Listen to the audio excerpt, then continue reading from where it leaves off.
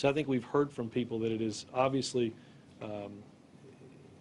it's important that we not just deal with this in the coming few weeks, whatever that might be, but understand that this is the likely course that this will take. We could see this again in the fall, in the beginning of flu season. You informed the virus, as the president said, for the first time, I believe. And hey, President, I'm tired of Gibbs screwing this thing up. You know, there's a job to do. Please, everybody have a seat. There's a job to do. You got to do it yourself. see you guys later. Have a good weekend.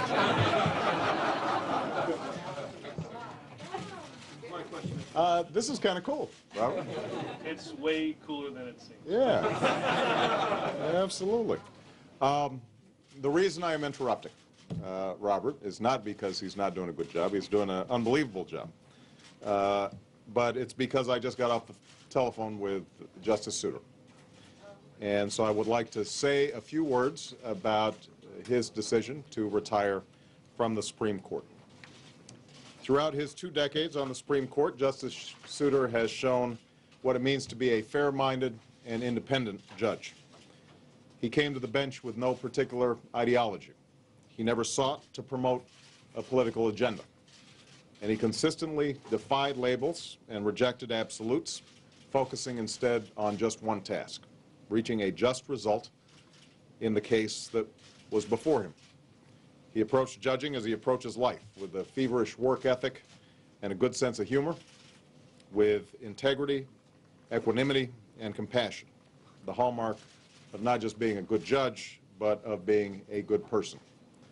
I am incredibly grateful for his dedicated service. I told him as much when we spoke. I spoke on behalf of the American people, thanking him for his service. And I wish him safe travels on his journey home to his beloved New Hampshire and on the road ahead. Now, the process of selecting someone to replace Justice Souter is among my most serious responsibilities as president.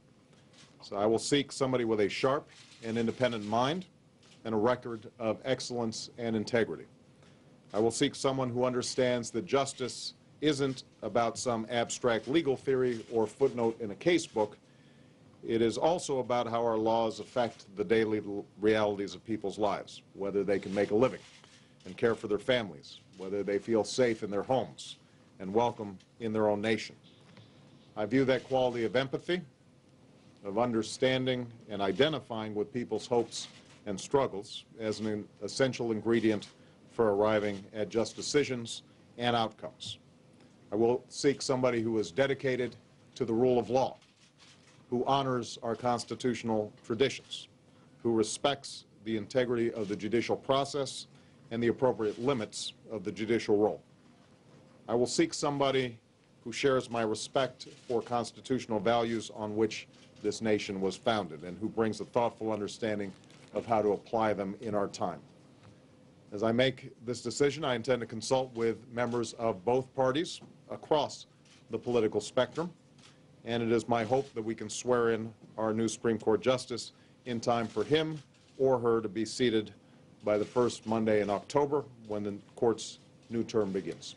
And with that, I would like you to give Robert a tough time again. What did you learn from the Supreme Court processes when you were the senator? Come back. Will you shape the short list yourself? I guess he wasn't in the best today. I have an announcement to make. I've been notified that Judge Souter is stepping down from the Supreme Court. I have